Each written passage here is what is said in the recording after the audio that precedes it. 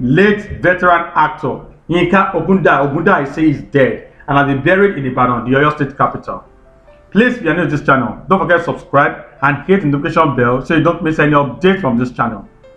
The village headmaster actor, who died on Wednesday morning at the Lagos State University Teaching Hospital, was buried on the evening of the same day in Ibadan.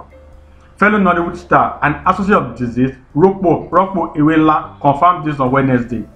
Some reports online had claimed that the deceased had suffered paralysis of his legs, which resulted from complications of twisted intestines, hernia, and enlarged prostate, and the deceased had been bedridden for years.